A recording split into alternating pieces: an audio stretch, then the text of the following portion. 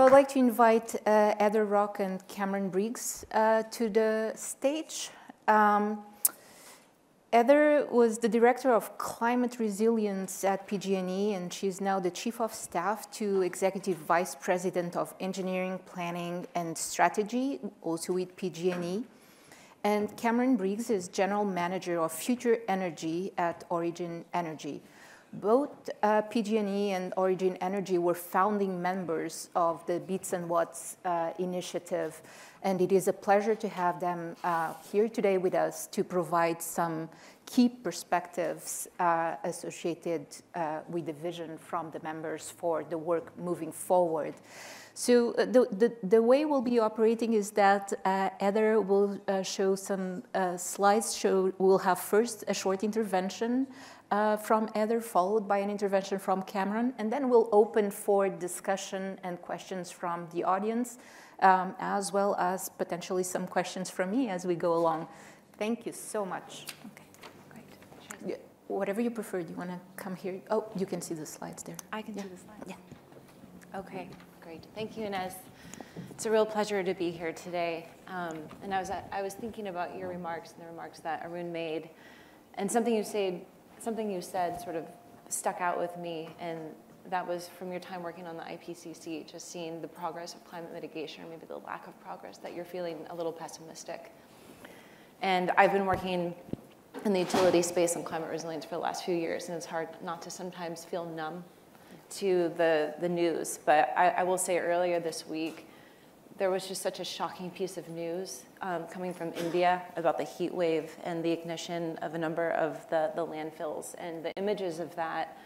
You know, I see a lot of images of climate change and what's happening, but this was just beyond shocking. And to me, it just reaffirmed the importance of what we're all doing here today. And it's why PG&E is so proud to be a founding member of Bits and Watts and to be here today, because we have to show that in California we can solve these challenges, and to really show the rest of the world that we can do this. We can decarbonize the grid. We can have an equitable and resilient and clean grid, and we can really pave that way for the rest of the world. So things like that are horrible to see, but I think they just really reinstill that sense of purpose. So I'm going to dig into what we are doing today at PG&E to really build that climate resilient energy system. I don't have a clicker, so should I just, thank you. Green arrow, okay, thank you. So for those of you who aren't from California, PG&E is the largest combined electric and gas utility. We provide energy to nearly 16 million Californians. For the purpose of this presentation, I think one of the things we'll focus on is just the sheer size of our service area. It's 70,000 square miles. And so we have a lot of diverse climates, a lot of diverse climate impacts, and a very diverse population that we are serving. As a really important statistic that is not on this slide, referencing Arun's remarks earlier, is that 25% of the population within PG&E's service area can be classified as disadvantaged or vulnerable when you think about pollution burden or state median income. And so that's something that I will talk a little bit more in this presentation, but a really important factor when we're thinking about the statistics that make up this service area in PG&E. So as Inez mentioned earlier, climate-driven hazards are projected to worsen given what's happening with the pace or the lack of the pace of climate mitigation, and this is going to have and is already having profound impacts on our environment. And when we think about what that means for us here in California, there are a number of really severe climate-driven hazards that we're going to see. We will see more an increase in the severity and frequency of heat waves. We all know as a coastal state, sea level rise will be an issue. We also have a lot of rivers. The Sacramento Delta is an area of real importance for us when we think about flooding in some of the inland areas. We're very familiar here in California and Australia about wildfire and subsidence, given what's happening with the lack of water availability and use of groundwater supplies in the Central Valley. We're going to see some real impacts to our infrastructure there. So when we think about this, the investor-owned utilities and the California Public Utilities Commission started working together in 2018 to think about how should we collaboratively be thinking about responding and preparing for climate-driven hazards. And the CPUC directed the IOUs, including PG&E, to undertake a climate vulnerability assessment, which includes an assessment of all of our assets, operations, and services. And I'll dig into a little bit of the methodology of what we're doing with our vulnerability assessment and some of the findings looking forward. We're taking a pretty typical standard approach to this. We're looking at what the best available climate data that we have from, luckily here in California, from CalAdapt, can tell us about future exposure to climate-driven risks.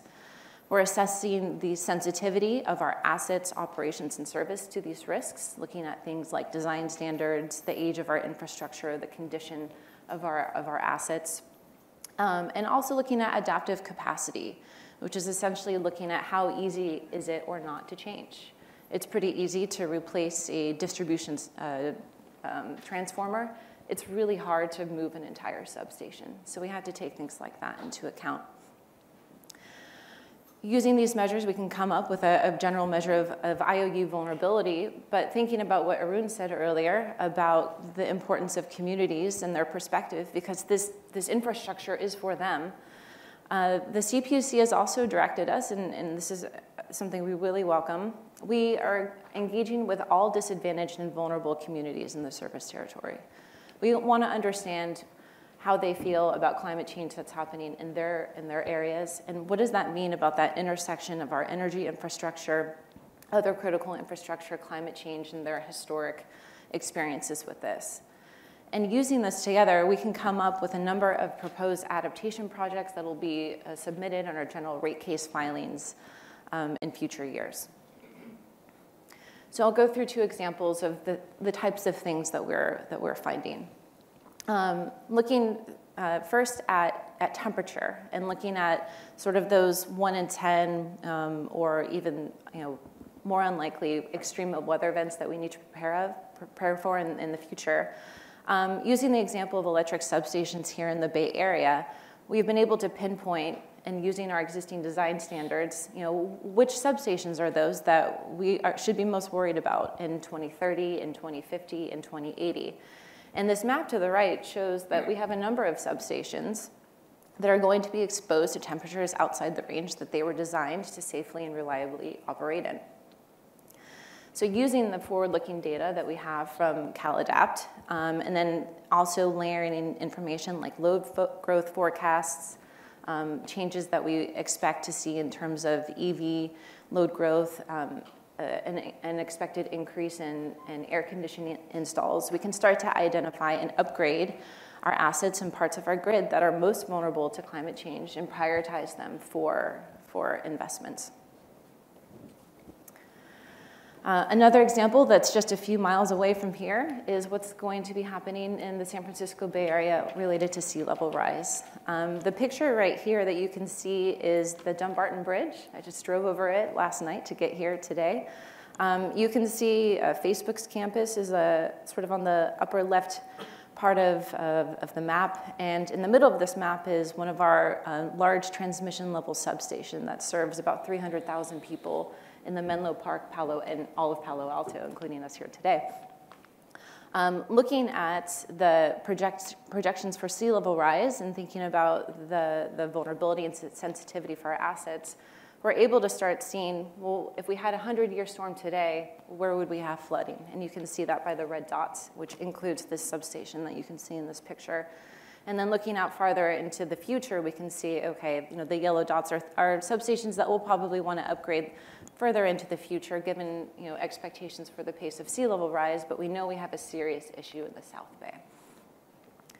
So using this information, we can start to do some pretty cool stuff that makes me feel a little less pessimistic and a lot more optimistic about what we can do collaboratively on climate change.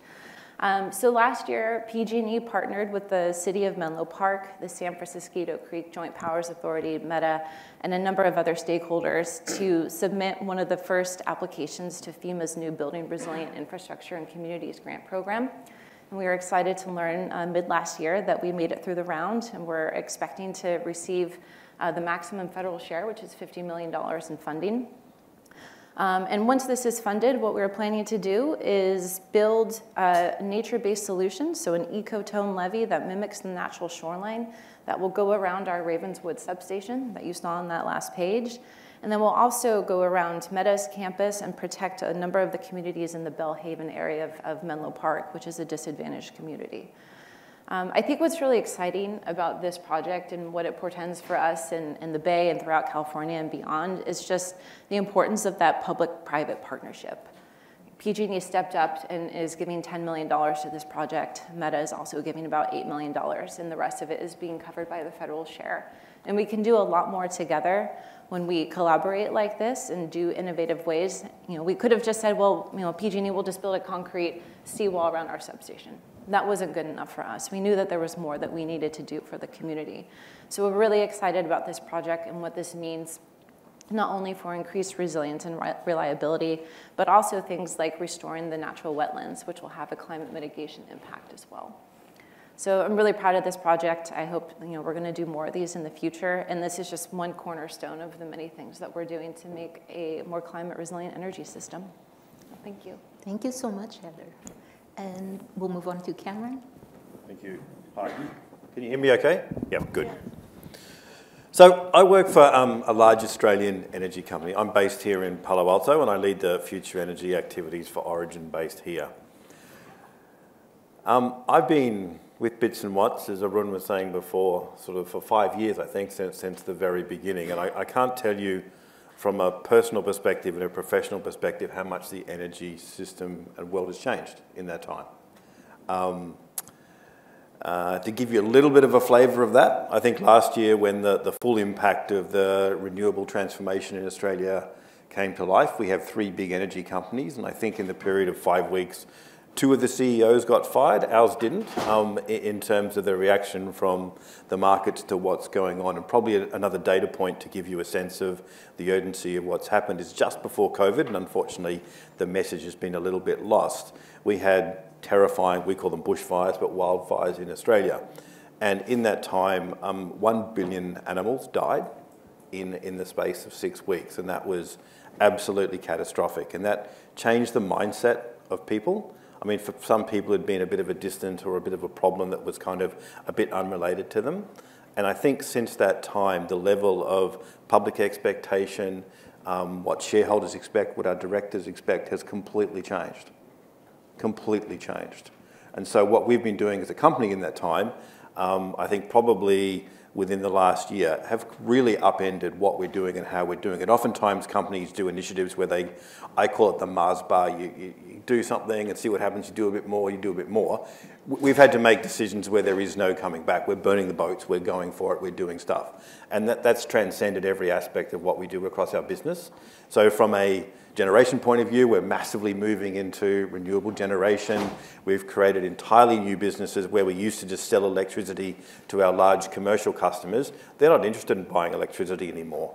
They want low carbon solutions. They want to change what they do. They want to change the way they operate. They don't have the experience, they don't have the expertise to do that. And with our retail customers, again, they're wanting to learn things. They want to know what their energy is, where it's coming from, how it's being used. They want to educate themselves and they want to become part of the solution.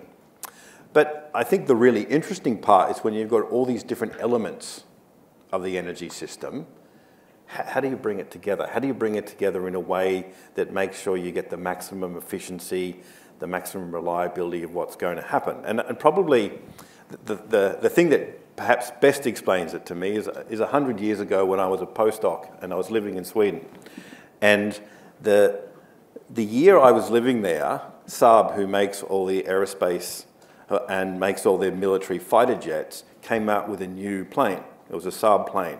And what was different about it was that the technical term in aerospace design is called relaxed stability. And what that actually means is that you specifically design a plane that is unstable. It cannot be flown by people.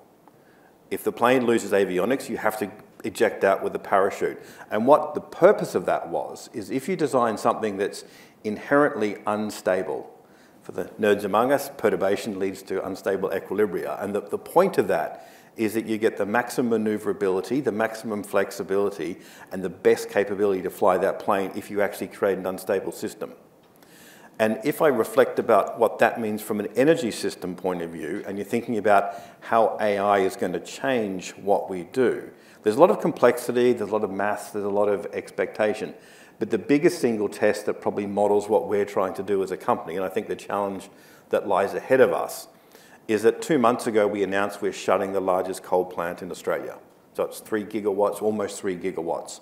And we're bringing that forward. That was 2032 when we're bringing it forward to 2025, which is the minimum notice period you have to give in order to shut a big power station down.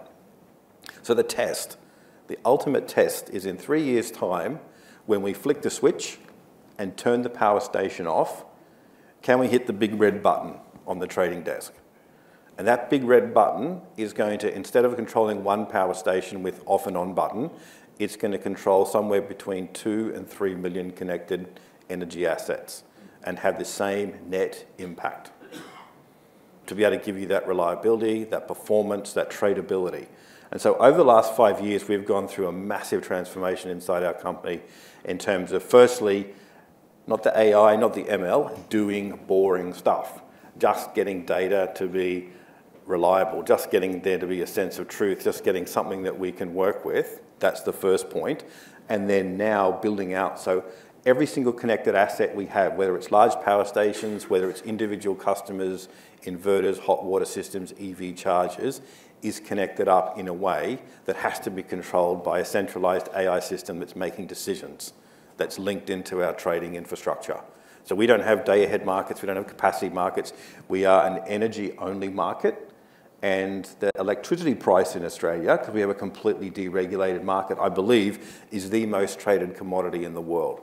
So our energy prices fluctuate from minus $1,000 a megawatt hour to plus $15,000 a megawatt hour within 20 minutes. And it's a completely dynamic market, and it changes in real time, and a lot of people blow up very quickly if you're not hedged adequately. So for us as a trading company, the fact that you've got this highly volatile, highly dynamic, highly unstable system is something we actually want because that's where we thrive. But at the end of the day, the only way you're going to be able to solve the energy problem is to have accurate, reliable AI that's going to actually run the energy infrastructure. So a good way to doing that now, I think we've got 200,000 connected devices, we've got hundreds and hundreds of megawatts, and our goal is to scale up in a time frame that when we switch off the largest power station, it's just going to be replicated by distributed assets. So for us, that gives you a bit of a sense of the challenge, I think. And if you think about that transformation, it sounds simple, the big red button you hit. But underpinning that is a whole bunch of different activities that actually have to happen in one time. There's your customers. You have to come up with a proposition that says to them, if I'm going to give you a battery or a solar system, I'm not going to install it and see you later.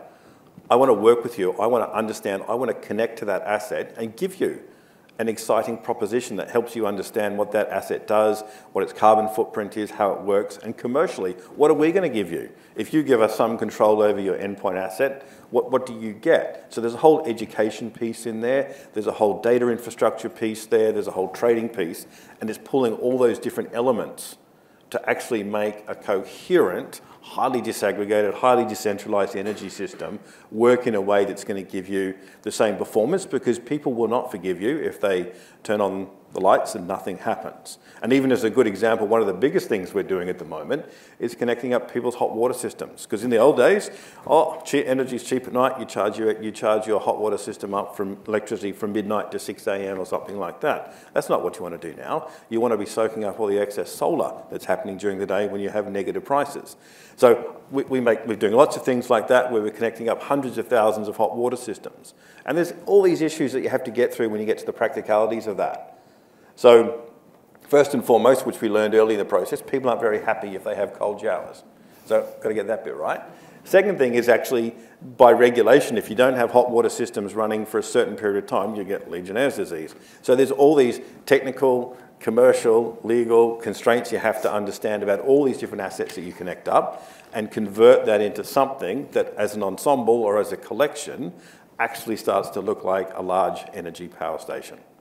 So I'll leave it there. But that's kind of the challenge of what we're trying to do, the scale, and why we think that AI is not just a nice feature. It's going to be critical and central to what you actually have to do. Thank you so much, Cameron. And I'll launch us on a question to both of you on something that you just mentioned, Cameron, the role of the highly distributed energy generation, in particular thinking about the customer proposition of solar with storage that would be managed separately. Can you just discuss a little bit, or where do you see that going in terms of the composition, both for PG&E and in the case of Australia overall, of those sorts of systems versus centralized electricity generation moving forward? In particular, when we think about coupling with storage, where the costs are declining, but still that combined system is quite expensive to start with. So would you care to comment on that? Do you go first? Sure. So it's very exciting. And I think there's really wonderful applications both today in terms of resilience. We're thinking about our customers that might get shut off during a public safety power shut-off event, or we have new technologies installed this summer on our lines where we're going to have an increase in customers who might see interruptions to their service. We need to think about how to provide them service. And looking at things like solar and backup battery storage might be a really, really good way to start addressing some of those resilience issues in the short term. In the longer term, when we look at the projections for EV growth in California, this is a huge opportunity for us, because we view this not as something that we just have to manage. We see this as another asset. Mm-hmm. This is another source of generation for our grid. And so if we can really improve our vehicle-to-grid technology and think about the technology that we need to do all of this distributed energy resource management, I think there's a huge opportunity for us that will rethink the way that the grid is run and shaped. Thank you. Yeah, look, I agree. I think it's an enormous opportunity. I think one of the things that we've tried to do over the last period of time is not have a bunch of old executives telling millennials what they want to do. That hasn't proven particularly successful in predicting or engaging with people. And so if you kind of talk to a lot of younger people, they tend to have different perspectives and different motivations. Sometimes it's just energy independence. I can't stand the energy company, I want to switch it off. Some people are really interested in low carbon solutions, some are convenience. In Australia, I think by per population has the highest PV penetration in the world. I think it's like 45% of households have solar.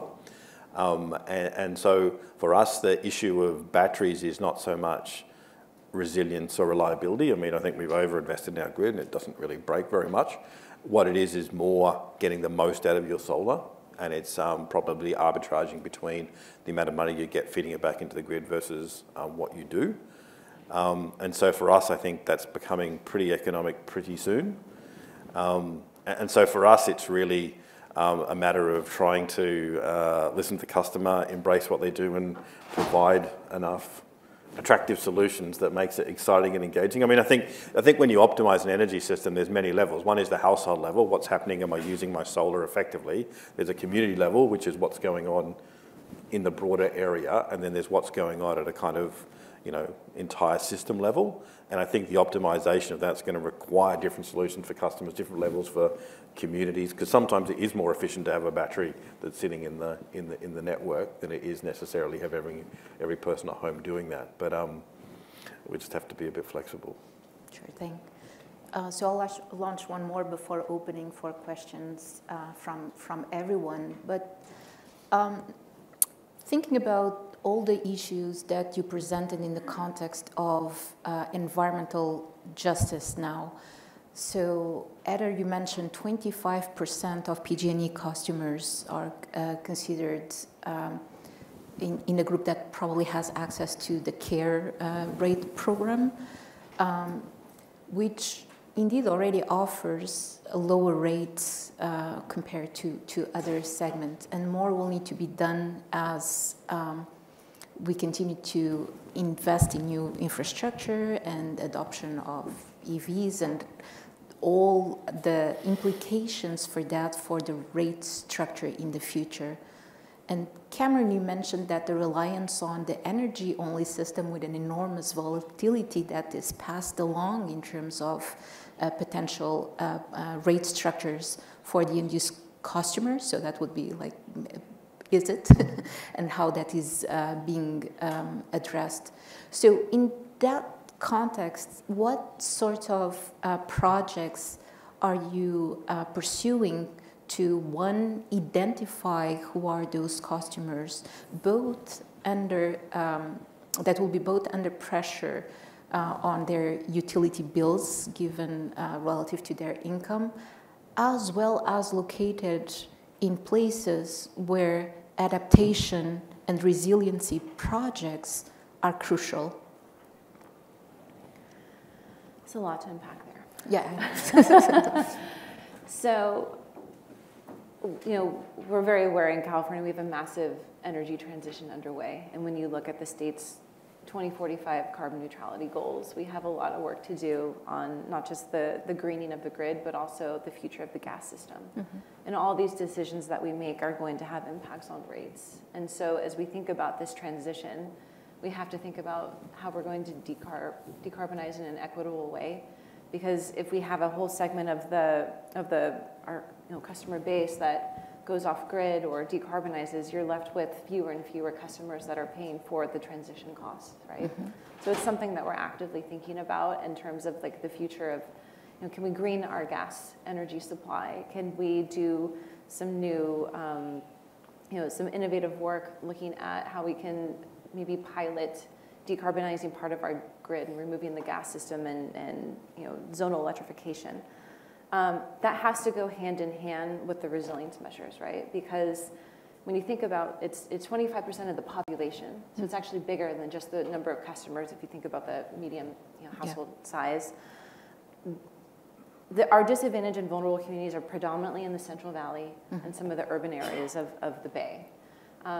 We already know that these communities are already exposed to the high pollution burden that you've seen anytime you drive down the 5 in the Central Valley. Also, heat waves, other climate-induced vector-borne illnesses. And it's not even just our customers, it's our workers, it's the agricultural workers, all the folks that are going to be outside working in these kind of conditions. We have to think about having that reliable, resilient source of energy, because when we don't have energy and air conditioning, that's not just an inconvenience anymore, it's a safety issue. Mm-hmm. So as we think about these things about zonal electrification and greening the gas supply and reducing pollution burden in these communities, it has to go hand in hand with how we're thinking about the reliance on the energy system and making sure that we're making those investments so that the ACs can stay on and people can get what they need during these extreme weather events. Thank you. I think the big change that people have noticed is that as you get more renewable energy into the wholesale market, prices come down. They don't go up. And for most people, there's kind of an overall benefit. And in fact, energy prices are creeping up a bit now in Australia, and that's more a consequence of the gas price as opposed to renewables. I think just on your point about volatile prices, we shield our customers from that. That's our job as the retailer to do that. I mean, I think the energy sector probably faced a bit of a question at the start or as COVID was taking off about what do we do and how do we respond, because that had a pretty enormous effect on, our customers. And I think we took a decision early, thankfully. The CEO said we're going to stick by people. This is not going to go on forever, and people rightfully will remember how you behave in situations like that. And so we took the decision we're not going to turn people off who can't pay.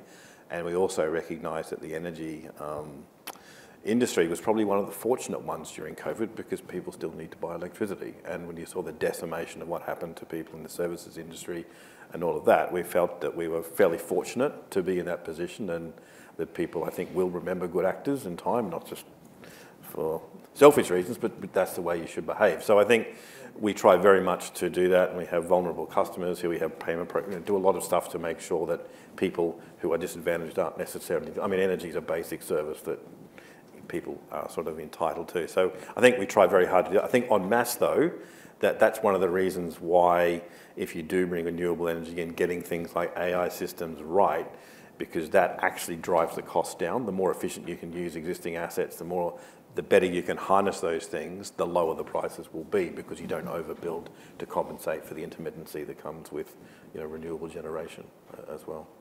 Thank you. Let's open up for questions. And someone can provide the mic.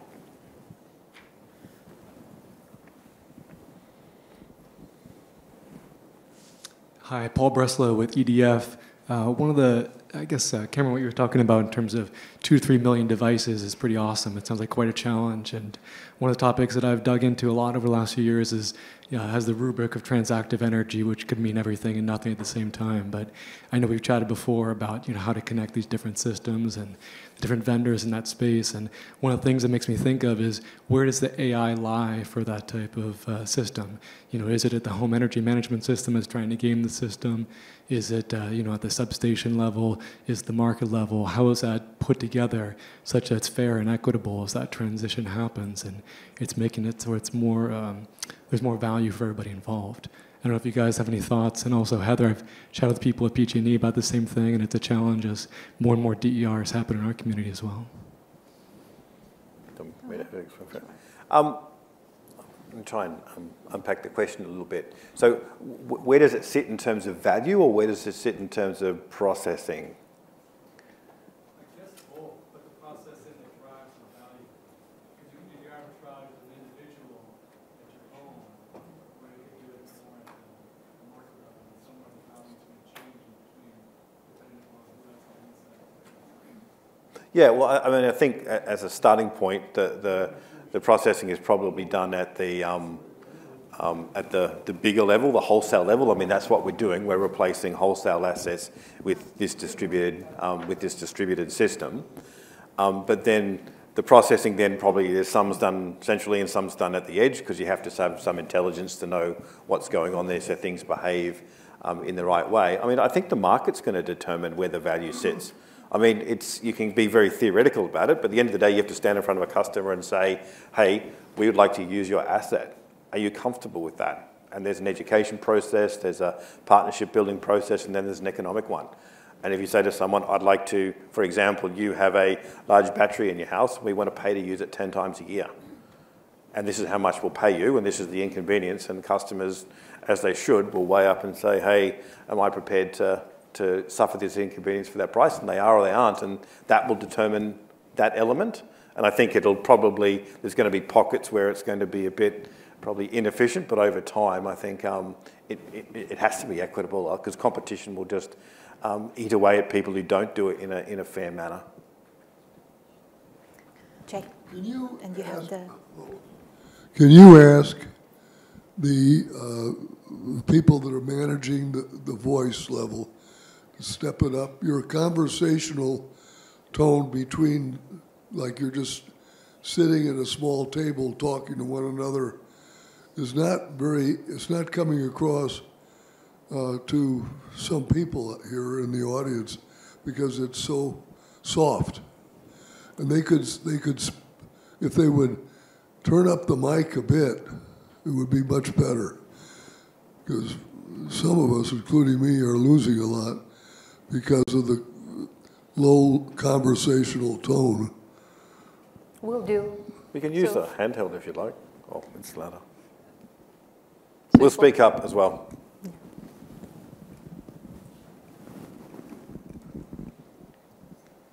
Hi, Amy Herhold, ExxonMobil. We had Stanford hosted a workshop feels like a few weeks back, but it feels like years ago because it's been so busy. But just recently on decarbonization and electrification of industry. And, some of the things we talked about was, as the renewable penetration goes up, and there's, a lot of talk about how to handle residential demand and transportation demand if heavy industry comes in, and to really do a lot of electrification. That demand profile is going to be very different than the residential and transportation demand. Have you thought about what that mix might look like and how you might prepare for that? Sure, I'm happy to take that. And I'll project, so let me know if you can hear me. I think we look at the future of the California energy supply, and with our incumbent electric grid and gas systems, I think there's a number of strategies that we're looking at to think about how we're going to meet California's carbon goals and continue that clean, equitable, and resilient grid.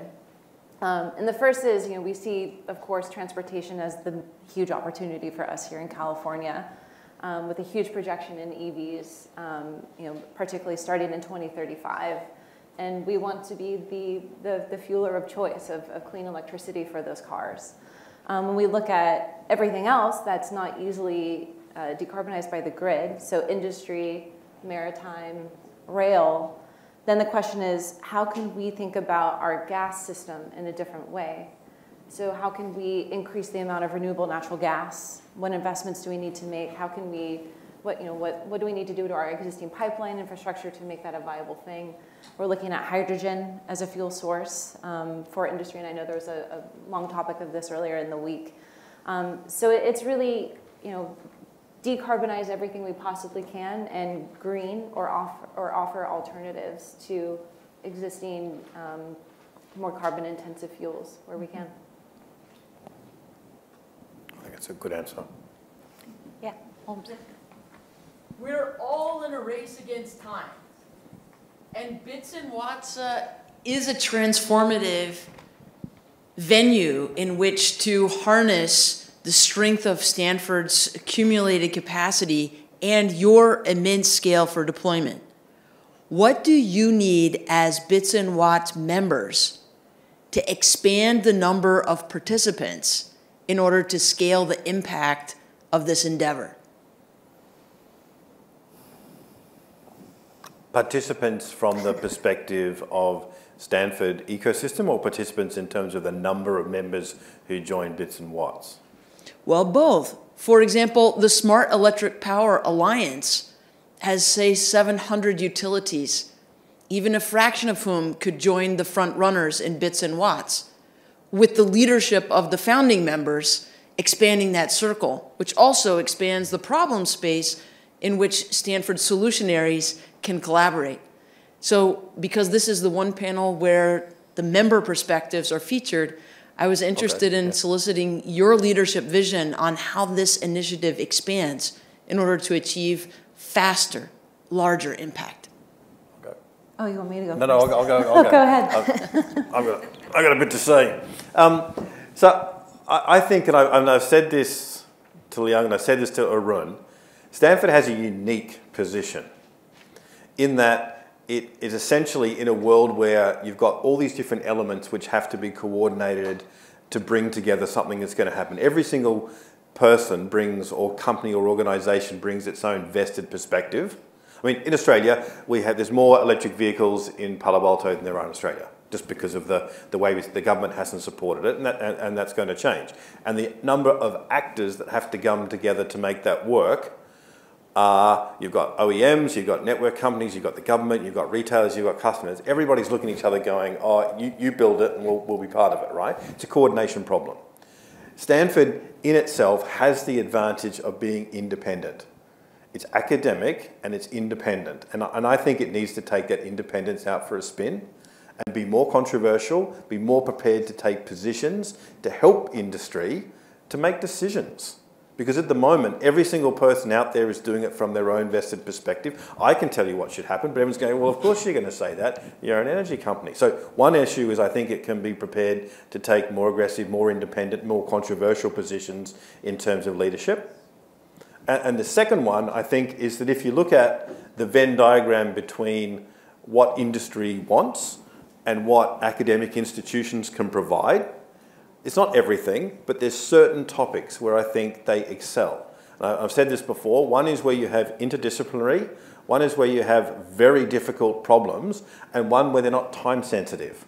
Because if I go to Stanford and say, I need a problem for this, and they'll say, good, I'm going to put 2 postdocs and come back in 3. I'll just come up with an answer. It might be subscale, it might be not nearly as good, but I need an answer tomorrow for certain things. So they're not the type of problems. But I think if you pick, like EV50 was a good example, where here's a problem in 2 or 3 years' time, it's going to be really important to understand the impact of that. It's going to rely on having engineering, it's going to have data, it's going to have policy, it's got all these different things that can come together. And I think Stanford has unique position to bring those elements together, to tackle problems, and to present them in a way which is digestible, usable, and controversial. End of soapbox. Over to you. That's a tough act to follow. I'll just say from the perspective here and from PG&E, and I'd say any private sector company, is we need things that are actionable and are meaningful and are usable. There's so, looking at climate science, we've been engaging a lot with all the researchers that are looking at the next California climate assessment, because we want to make sure that the data that they're producing is actually stuff we can use when we're thinking about how to look at our assets and our operations and services. So, random white papers aren't very helpful. Actually, when we can partner together and think about, this is the problem we're trying to solve, what is the expertise you can bring, and what are the problems that we have, and work together, then it's something that's really value. That's what we need. We have capital allocation decisions all the time. Where do you spend money that's going to make the most impact for society, for your stakeholders, for your customers, for everybody? And getting some sense of where to put that, how much and when, and having Stanford take positions in that, I think would be really useful. I hope that makes sense, but that's the type of decisions you have to make. Absent of that, you'll just make a decision anyway because you have to, you're a company. But I think integrating into that decision-making process would be immensely valuable, as Heather said, on actionable things. And I'll just add, this money, these are our customers' dollars. We want to make sure they're well spent. And with that, one more question. Yes, I think it's over there, one more too. Hello, hi. This is Farnaz. I work with Amazon Web Services, and my question is more for Cameron. So I've read the article about Origin shutting down some of the power plants, one large one at Irving by 2025, and replacing it with a 700 megawatt battery. Could you speak more about the challenges that Origin is facing right now as they retire a lot of these coal plants, because a large portion of the power in Australian AMO is still coming from coal. So if you could speak a little bit more about the challenges that Origin is facing, and then how can technology help with the dispatch or the operation of these large grid-scale transmission-level batteries? Sure. I mean, I did speak about that in the discussion, that what we're doing when we shut the power station down is press a button. And that button is going to be the coordination of large-scale batteries, more renewable energy, and the coordination of millions of distributed energy assets. And so, yes, we use AWS, but we're putting together a large coordinated energy data infrastructure that's capable of independently becoming a market participant, making its own decisions about what assets you use, how you use them, when you use them, so that you effectively emulate what would have been provided by a large centralised power station by a highly decentralised, highly decarbonised energy infrastructure. So that's the challenge, is how do you do that? And we're well on the way to doing that, but that's really the problem at hand. So we have time for one more question, and I see that Mark was... Hi, Mark from Stanford. Cameron, I love that you're pushing us. It's awesome, right? One of the things that we talked about earlier was the accelerator, and the idea that Stanford is providing this innovation which is going to be needed for AI. You brought up advanced jet fighters at the beginning of your talk. When I think of electric utilities, I do not think of advanced jet fighters. So is there a way, and I'm putting you a bit back on this, on the spot here, Stanford is known for innovation. Utilities need innovation. How do we work together to help you embrace that innovation? I'm happy to go with you. I think at the end of the day, our goals are the same, right? We want to collectively work to create this clean, equitable, resilient grid for California and set that example for the rest of the world.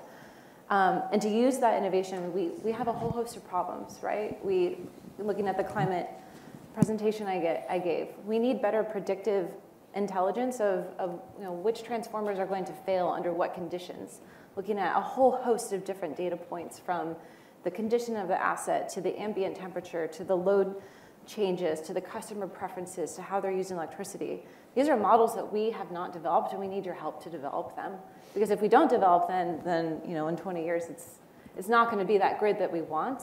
But we need the help the intellectual firepower of here to think about how do we develop that model? What data do we need? What does it look like? And I see that as a ripe opportunity for innovation that we can use. If I can just follow up, this is Dominic Lowe. Dominic Lowe for Symphony AI. So you talked about unstable aircraft. Well, plants can operate in adaptable, right? So when you talk about the grid and pushing the red button, one of the things that really needs to happen is AI at the plant level. If you improve combustion efficiency, or in your case for transmission, in terms of you can spot what's going on with substations that are going to fail, you can make a massive difference in terms of sustainability. So that's something to think about, how to put AI down at the plant level, because right now your operators at the plant, no clue. So in response to your question, I mean, well, since we're in the mood, I can give you a Churchillian inspirational speech about why you should do it and why it's amazing and why it's all that. But the simple truth is what drives people is general fear. It's when your industry is changing, when you're losing your customers, that's what drives fundamental and staggering changes in behaviour. I mean, we operate in a deregulated market. We have 25% levels of churn with our retail customers. If we don't innovate, we lose customers. If you operate in a regulated utility, you annoy a customer, your JD Power score goes down. So there's an element of structural, which is the motivation for doing it. I think in terms of the accelerator, again, coming back to the point, actionable, real, deliverable, focused outcomes that are solving real problems that benefit from the intellectual horsepower, but are tempered by the realities of what's actually happening. I think really, really striving to make sure that it doesn't become a think tank, it doesn't become a kind of lifestyle project. It's really targeted on doing stuff. It brings the horsepower, it brings the capital from Stanford to take projects and ideas to a certain point where they're ready to engage with capital markets, where they're ready to engage with outside companies. Because remember, most energy companies don't have R&D departments. They don't have teams of people who can reach down and understand complex ideas in their formative stages. It has to be something they're very good at deploying, they're not very good at developing. So you have to have the commitment to take those ideas to a level to where they're able to be digested and used by industry. If you don't do that, it just gets stranded. So that's what I would say to do. If you really are going to do an accelerator that's actually going to make an impact, you have to have the courage to take it to a level where it's actually going to be able to be used by the industry. So we could keep going with this very interesting panel, but we'll conclude with this final message from our two speakers, which is that we do need to continue to work on tangible real-world problems that actually enable these decisions. And with that, I don't want to take time away from a long-awaited coffee break for everyone. So thank you so much, and we'll resume in 15 minutes. Very good.